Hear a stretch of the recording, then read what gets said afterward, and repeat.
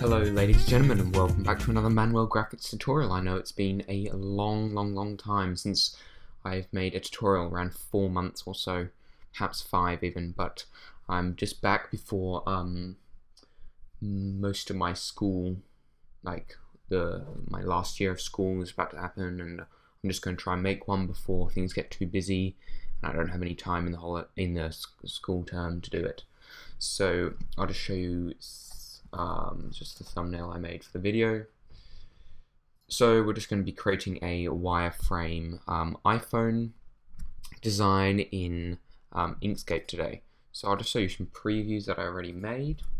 So over here, so let's zoom in, have a look. So this is some wireframe iPhones designs I made, and there's a larger one here.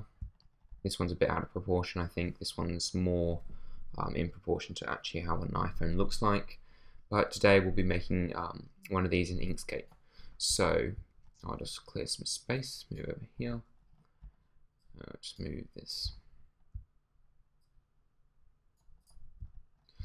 The first thing we want to do when we open up Inkscape is to make sure we go to View, Document Properties, and I usually remove the Show Page Border. I then go to View, make sure it's set on Custom, and then go View, Zoom, 1:1. Also make sure you've got your Align and Distribute menu up over here, so just click this icon, and your Fill and Stroke up here. So you've got those two here. So we're going to start off by developing the borders. So we select our rectangle tool, and we're just gonna make us a rectangle around that shape. I've got the stroke set to 2, and I've got no fill. I'm also then going to select the Edit Paths by Nodes tool here, and I'm just going to select this circle here and drag down in order to create the rounded corners that are prominent on an iPhone. Something like that. I'm then going to grab this tool again and create another rectangle like such, basically with the same proportions as the other one, and just drag and click it in. You can also just duplicate this outer one and make it smaller, but it's quicker for me to do it like this. Make sure you select the middle one and the top one, and make sure you hit the center to make sure it's all centered up nicely. So that's the border complete. We're now going to create the iPhone screen. So to do this, again, select our rectangle tool. We'll just quickly adjust some things, give it straight edges, and I'm not sure if I want it bigger. Yeah, I'll make it bigger. Like so, and I'm just going to align it into the center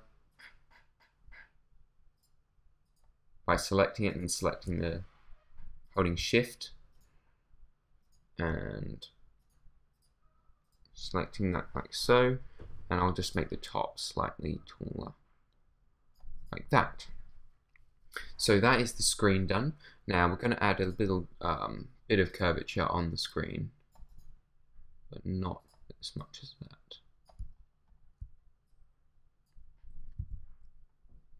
Like that. That'll do quite nicely. The next thing we're going to do is create the home buttons. So to do this, just grab your circle or ellipse tool and hold Control and Shift on your keyboard and create a circle as such. Drag your circle over, and I'm just going to align it to the center of my rectangle by selecting both of these, and I'm just going to hold Shift and drag it down. Sorry, hold Control and drag it down. As you can see, it's too big, so zoom in slightly and hold Control and Shift and pull in like so. The next thing we're going to do is duplicate it, so hit Control D on your keyboard and then grab the right diagonal arrow and hold Shift and Control and decrease the size like so. So we've got a nice home button here. Now we're going to do the decals, or not decals, the I think it's a microphone and a front camera here. I can't remember. I don't actually own an iPhone, but I believe that's what it is up there. So to do this, we'll grab our rectangle creation tool and create a long bar shape like this. Position it around the center, select it, holding Shift, select the inner circle and hit this to center align it. I think that's too big. Something like that. Make sure it's still got the stroke too. Oh, let's redraw this. Something like that. That's better.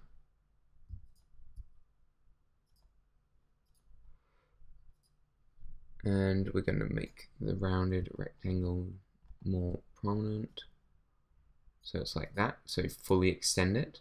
So instead of having it around here, we want to fully round it so it's got a capsule shape. And we're just going to holding Shift. So yeah, holding. Just use your arrow keys and slightly move it down, like so.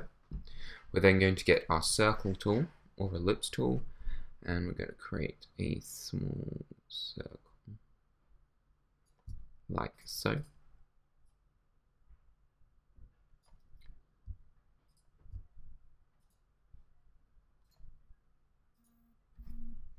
And use your arrow keys to move it across and position it accordingly. And then the last one, we're going to duplicate this circle and bring it above here. But with this circle, we're going to change the width of the stroke to 1 and make it smaller, like so. Now I've just noticed that our outer border is actually too far away from our inner one on one side, so I'm just going to straighten up all those lines that are not quite how I want them. So just tightening the shape, basically, making it more streamlined.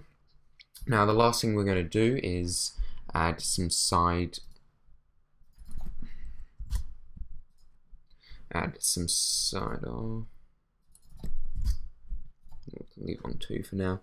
Add some side icons, so the display on and off and the plus and minus and volume. So to do this, again grab our rectangle tool, create a capsule shape like so, duplicate our capsule shape, move it across, and then straighten out those. Extend the edges. Select our capsule shape and then select our rectangle shape and hit path, cut path. Then select this path, this side, so that cuts the two objects into 2 different paths. Select this one and hit delete. Now we've got this rounded rectangle shape, which we can decrease.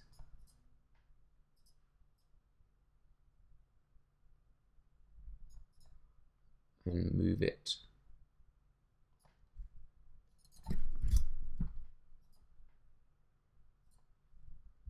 You can zoom in for this.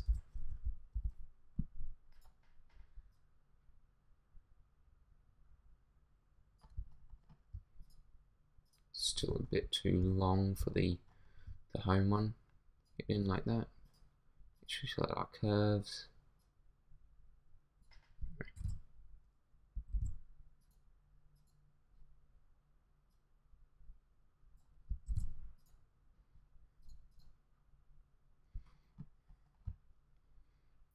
still a bit too long.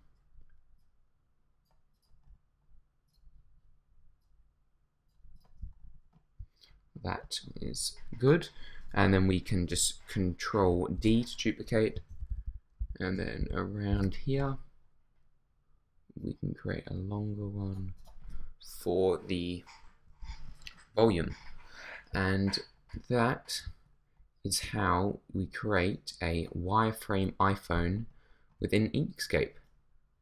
And you can go about grouping all these together by selecting them all and hitting the group, and then you can adjust the strokes and all for each individual one depending on how you want it. But then select this and it comes as a group. You can move it around, do what you like with it. You can then export this file as a PNG and drag into Photoshop and finish up like this. So thank you very much for watching, and I shall catch you in my next video tutorial.